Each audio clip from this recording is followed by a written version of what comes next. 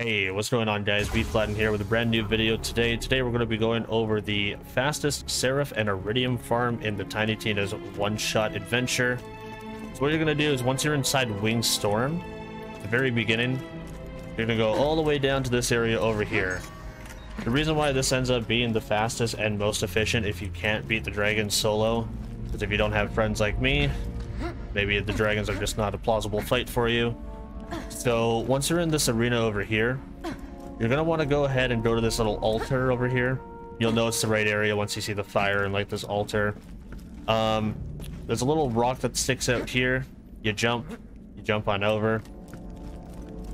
This rock kind of sticks out over here, and then you jump to the bridge.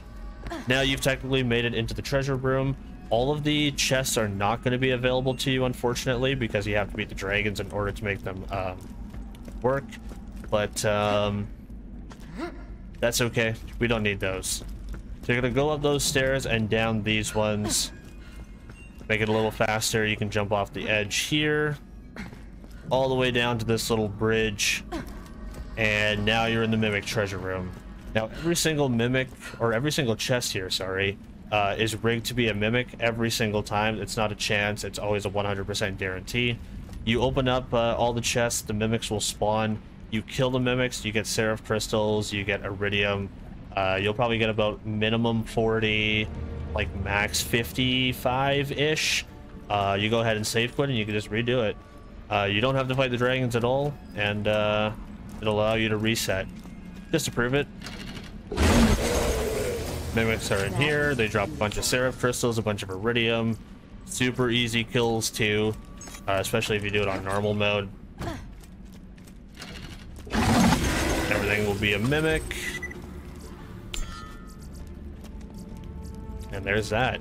In order to reach this part here, though, you have to make sure that you beat the DLC first.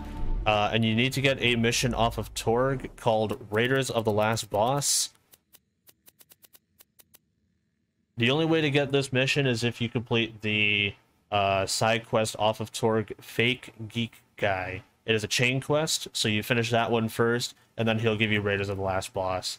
You go all the way into the, oh, what is the area named now? It's the Lair of Infinite Agony. From there, you go into the Wingstorm, and then you just follow this pathway that I just showed you to get here.